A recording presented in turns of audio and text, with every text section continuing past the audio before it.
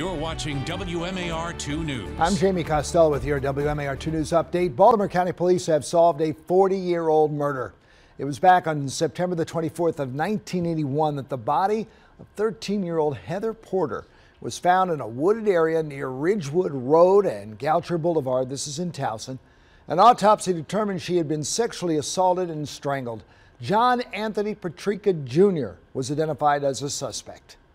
He actually lived a short distance from where Heather Porter was last seen by her friends the night that she disappeared. And in doing some background on the suspect, we did learn that he was responsible for multiple rapes in the 60s and 70s. Now, this past March, his body was exhumed. And last month, detectives learned his DNA was linked to the crime. Well, there's a new opportunity to learn about the history of East Baltimore. Today was the grand opening ceremony for the East Baltimore Historical Library. It'll be located right there on Ashland Avenue. The library will feature exhibits and galleries and space for talks and performances. And it's the game we've all been waiting for. The Ravens and Steelers renew their rivalry this weekend. The Ravens will visit Pittsburgh on Sunday in what should be another AFC North slugfest. Lamar and the Ravens were back at practice, and they are sitting atop the division, the conference at 8-3. Meanwhile, the Steelers are having a down year. They're 5-5-1, and none of that matters when these two go at it. It's going to be a brawl.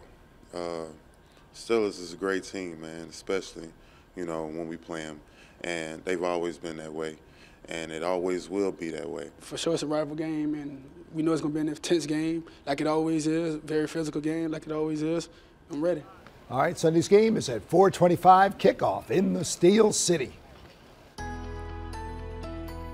And we are tracking temperatures that are going to be milder as you start off your Thursday morning. Mostly clear skies with highs or temps in the mid-40s, climbing into the 60s as we push into the afternoon. I do expect a few clouds. Even a stray sprinkle going to be possible as we head into the late afternoon as a cold front slides through. Going to be unseasonably warm by 10+ degrees as we soar into the lower 60s across the state.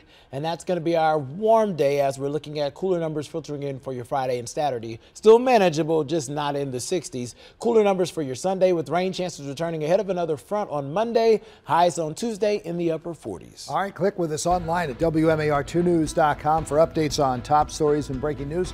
Also for news and weather while you're out there on the go, download the WMAR2 News app in the App Store. Thank you for watching. I'm Jamie Costello. This WMAR 2 News update is sponsored by Jones Junction.